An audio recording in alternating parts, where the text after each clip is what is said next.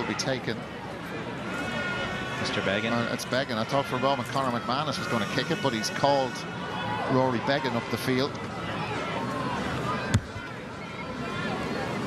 He's actually placed the ball perfectly for Rory Beggan, but Rory Beggan will go through his own little routine, and that's part of it.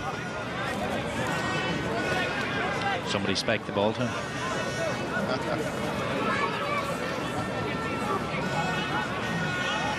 That's one of the things about the NFL kickers, which I didn't realise until the late show the other night. When the kicker starts his run to kick the ball, it's not there.